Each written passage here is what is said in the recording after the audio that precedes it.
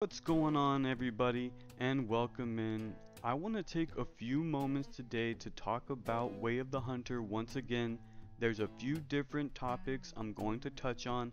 A lot of it the community has been hard at work with.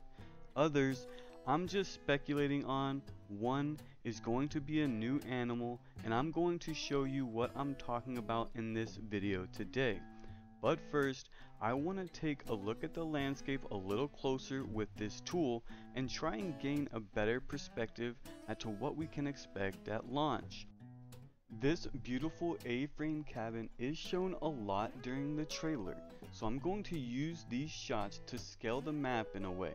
Then I'm going to use the mountains around this cabin as a reference point for a larger scene. First look is this amazing scene where we can see weather is going to be an element to navigate throughout our hunt. I would be expecting the weather to shift throughout the entire day at random. So in this shot, more than the cabin, I want to pay mind to the mountain behind it, as it's easy to spot here. So if we use that image with the mountain in relation to the cabin, it looks like it's going to be quite the trek to get over there from where we are right now. I also want to point out in this shot what I think is a lodge. It's a massive lodge, but in this shot just before, it looks tiny. It looks teeny tiny, so I'm not sure what's going on here, if it's going to be this scene that we're seeing here from far away, if it's a perspective change. Looks like it's going to be a perspective change, really, in my opinion. They do look like the same lodge. Here's that one again, and if you notice down on the bottom right of the lodge, there are some bright lights, and it does look like we might have a vehicle or an ATV of some sort. And depending on the noise, that could really cut down on that walk we were just about to take. So here's what I meant by that perspective change. They kind of did like an overlay, it looks like. And the perspective of that image is actually changing from a certain viewpoint to this viewpoint that's actually closer. But I'm not really sure, because I'm really just learning about overlays and masks, so I'm barely fluent in this kind of stuff. But I want to shift away from that and talk about some of the gear we can expect to handle. And here you can see the lady has a drop down holster, a backpack, and a shin guard for the match after the hunt. Vortex is in here with the 10x42 Viper HDs, and those things should be crystal clear.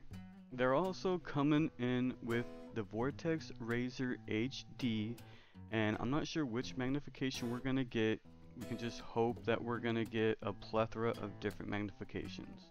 Steyr Arms is in here with the monoblock, and I haven't used this rifle, haven't heard anything about it, so leave me a comment if you know anything. The Leupold VX3 HD 4.5 through 14x50 is a nice scope, and it's very clear. That's pretty much it for the confirmed gear. Now, what is this thing? I almost want to say that this thing is a feeder of some sort. I can't quite tell, but it does look like it is man-made and has a lot of rectangular, triangular shapes, very hard lines. It doesn't seem like it would be a rock, but I guess this whole thing was man-made in a sense. It's in two different shots, and whenever I pan through each scene, it doesn't seem to skew in any way. So it could very well be just a misshapen rock that I'm taking for something else. I do like to speculate a lot, but when I look at this, I want to believe it's a feeder or a trough of some sort. Now to the animal I promised you, here it is. I do believe this is a snow goose, and I'm going to show you why I believe this is a snow goose. It has a lot of details that look like it could be a snow goose. They're solid white with black tipped wings. I mean, this shot really shows the best detail of them and why I think that they are a snow goose.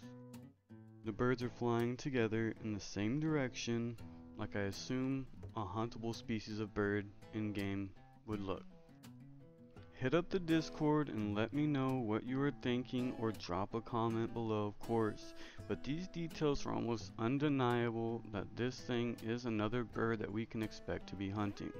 Here is the image of the mallards, and because of their green heads, I really don't think that they're the same birds we were just looking at. And finally, I want to leave you with this image of the bighorn sheep and their difference in fur variation. It is a beautiful model, and I really can't wait to get out on the mountain. With that, I'm gonna get out of here, get out of your hair. Thanks for watching as always. Have a good day.